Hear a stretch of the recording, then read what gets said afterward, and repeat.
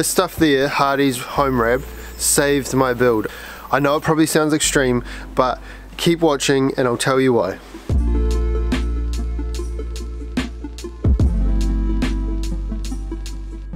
It's a cold Saturday morning here on site and we are about to finish off the cladding on this face. It's been a very long wait.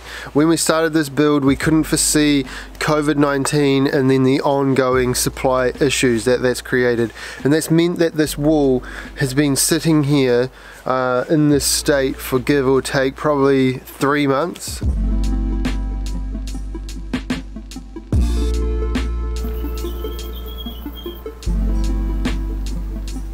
Hey, I'm Josh, a builder here in New Zealand. I've been building on the section that nobody wanted, and we have just locked up the house.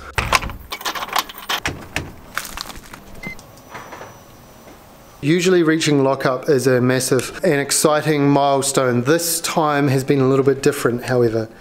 This is a COVID-19 announcement. As most of you know, on Monday afternoon, the Prime Minister of New Zealand announced a 4-week nationwide shutdown. These decisions will place the most significant restrictions on New Zealanders' movements in modern history. Now that we have to walk away from this build and the timeline is super unknown, I'm so glad that I made the decision to install RAB board. It means that our house is fully weather tight and this stuff can stand up to 180 days in the weather. I'm pretty confident I can get the cladding on before then.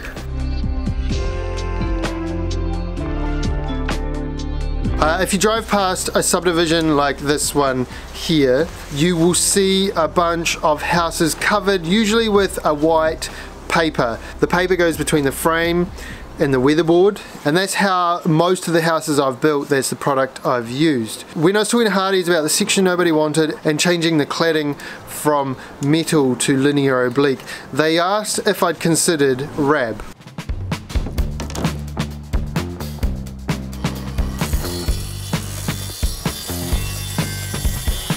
RAB, R-A-B, stands for Rigid Air Barrier. We're going to talk about cutting it and using it on site. We're going to talk about the extra costs and time that it added, and then I'm going to let you know my thoughts on it and if I would use it again. Keep watching. A couple of disclaimers. Number one, this is the first time I have used this product, so I'm by no means an expert, although I have used EcoPly in the past, so I have something to compare it to. Number two, although Hardy's gave me an amazing deal on the product, I am under no obligation to make this video, and these are my genuine thoughts. First up, this is a fibre cement product. So there's two ways to install it. You can score and snap, or you can use a saw, but that creates a lot of dust. And fibre cement dust is not that good for you. You need safety gear. To be honest, once I'd been wearing it for a couple of hours, I found it was just the same as putting your earmuffs on. It just kind of comes like, oh, chuck on my earmuffs, chuck on my mask, let's get into it. So point number two, when I first looked at adding RAB to the build, one of the things I weighed up was the cost of consumables and the cost of time.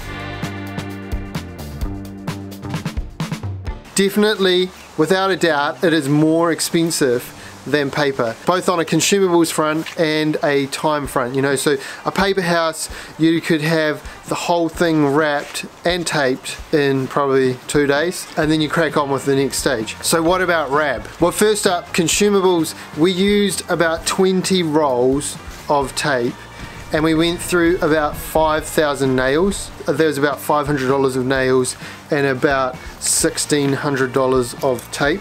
This is super expensive sellotape. And the second part of that was time. Again, this might be different if you're on a flat site, small 3-bedroom house, you're doing all 4 sides of the house. But I've got 4 floor levels and I have a slope, I have a higher start. It's fair to say that it took a lot of time, a lot more time than normal build to wrap. All up, it would have been a builder and an apprentice, probably 3 weeks of time. I know that sounds like a lot, but it's kind of comparable to cladding the house twice. But again, keep watching, you'll see why all of that was worth it.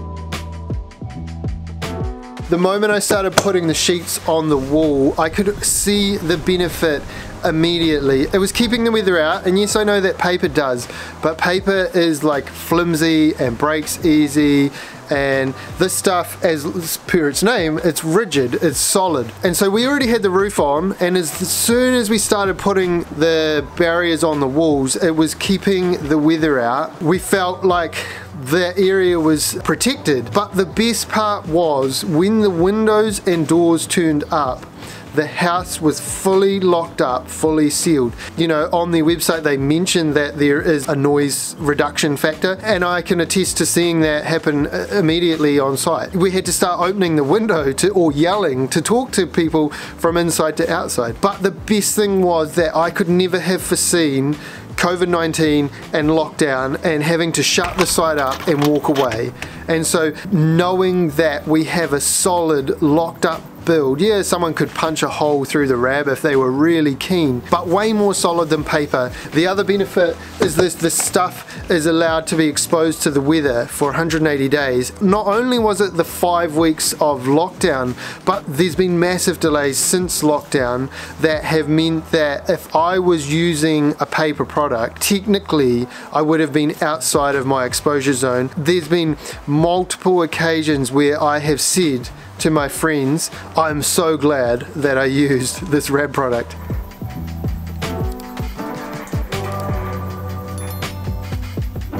It's fair to say I would recommend it. Yes, there is definitely a cost and you have to weigh that up.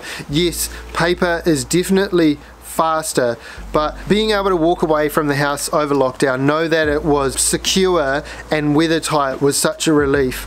And it meant that when we came back, we could just get straight back into where we left off, not having to worry about replacing or fixing stuff or dealing with massive leaks. For me personally, I have seen the benefits of the product far outweigh the hassles, and I'm so glad that I included it in my house.